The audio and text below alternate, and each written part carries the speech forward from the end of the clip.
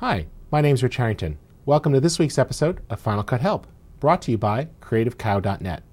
Today, we're going to take a look at a cool feature that often goes overlooked, and that's because it's buried inside a menu. Now, it's going to be called the External Editors command, and it lets you tie third-party software into Final Cut Studio. Here's how. What you need to do is go to the Final Cut Pro menu and go to System Settings. Inside of there is a tab called External Editors. And what you want to do is assign how to handle your different files. Now by default, the audio files are going to go to Soundtrack Pro.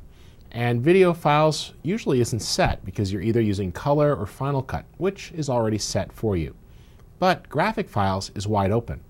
What you could do is click the Set button and then navigate to your Applications folder.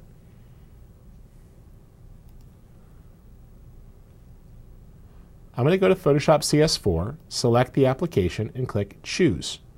What this means is that when I have a graphic file, I can update it using Photoshop without ever having to leave the Final Cut timeline. Simply click on the file, tell it to open in Photoshop, and then the applications will switch over for you. Here's how it works. Now, you'll see that we've got a graphic assigned in this particular project. And, like many graphics, there's a misspelling. Now, we won't point fingers. I actually put it there on purpose, but misspellings happen, as do other mistakes that need updating. But now, it's much easier. A quick right click, and we could say Open in Editor. It'll switch to Photoshop and open up right there. Now, that was really easy, but you need to save this in the right file format. Now, if you save a PSD file and you bring that into Final Cut, it gets really messy. In fact, your graphic ends up taking up all sorts of tracks. So unless you need a layered file, don't do that.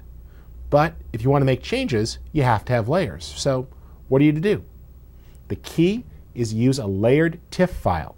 That's just a regular TIFF with the layered box checked. Here's how it works. We've got all of our layers here, and you see we've got our text on separate layers. We can make changes and updates, do whatever we need to do. And I'm just going to say Edit, check spelling.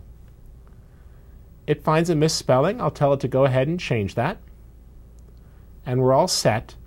Except the alpha channel's messed up. If I look at alpha, you'll see that it's not lining up. It's got the old information in it. So let's just throw that alpha channel away and come up to the Actions panel here. If you don't see Actions, just choose Window, Actions. From the Actions panel, you've got the video actions, and we simply choose Alpha Channel from Visible Layer and click Play.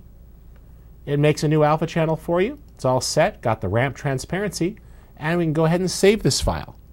Now, I've already saved it as a TIFF, but if you didn't, you would just choose Save As, specify TIFF, tell it to include alpha channel and layers. In my case, we could just hit Close and tell it to save.